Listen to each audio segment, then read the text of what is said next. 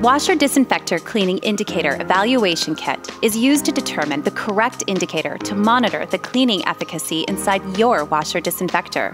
Detach one indicator and place it in a holder with the indicator side facing out. Repeat the process to assemble one for each of the 4 colors. Take care not to touch the colored portion of the indicator.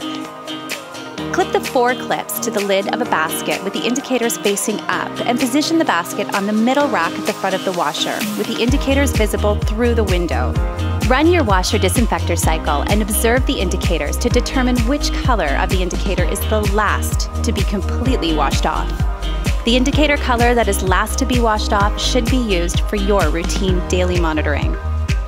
Log your selected indicator color, include the date the evaluation was performed, the cycle, and the cleaning solution you used. Now that we've finished the benchmark testing and determined that the color for our washer disinfector, yellow, will be the indicator we move on with. For your weekly routine monitoring, clip 2 of the indicators on the opposite ends of the shelf and 2 indicators on the opposite ends of the other shelf. Clip the remaining indicator in the center. Alternate the placement of your indicators weekly.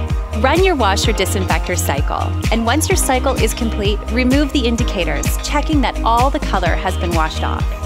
In the event that the entire test area is not washed off, refer to the troubleshooting guide.